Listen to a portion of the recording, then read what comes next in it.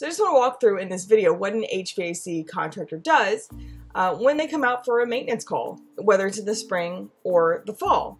HVAC stands for heating, ventilation, and air conditioning.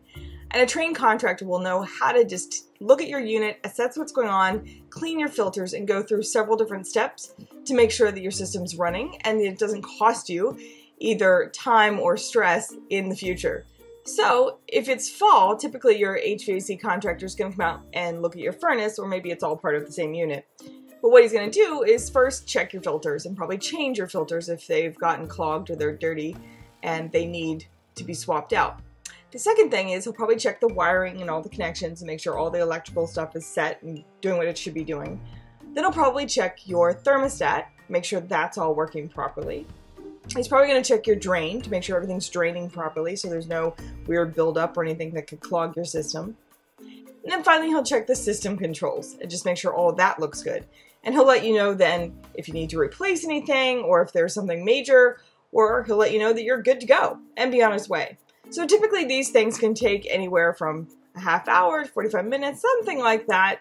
A lot of it depends on where your unit, maybe whether it's your furnace or your HVAC unit, where that's located, you know, and what they have to get to be able to check all this stuff out. So that's what can sometimes change the length of time that a contractor might spend.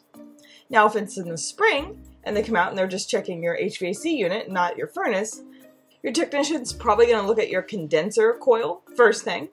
Again, they're going to check the electrical connections, make sure all that's working. They'll clean your filters. When your technician checks the thermostat, they'll probably adjust the thermostat to 5 degrees more or less to be able to make sure everything's running properly. And then to make sure that your unit's charged correctly, your technician's probably going to check your superheat and your subcooling.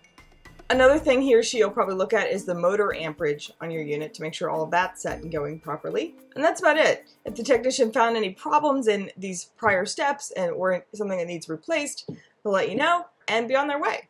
So that's about it for either your furnace or your air conditioning or HVAC unit. And that's what happens on a maintenance call when a contractor comes out. So by just doing this routine maintenance, usually every spring and every fall, it's just going to save you a lot in the long run as far as utility bills go and as far as extending the life of your unit. If you are in the Northern Virginia area, we're HVAC contractors at Small Solutions here, and we'd be happy to answer your questions about what we do on a maintenance call. You can find us at smallsolutionsllc.com, and we thank you for watching our videos.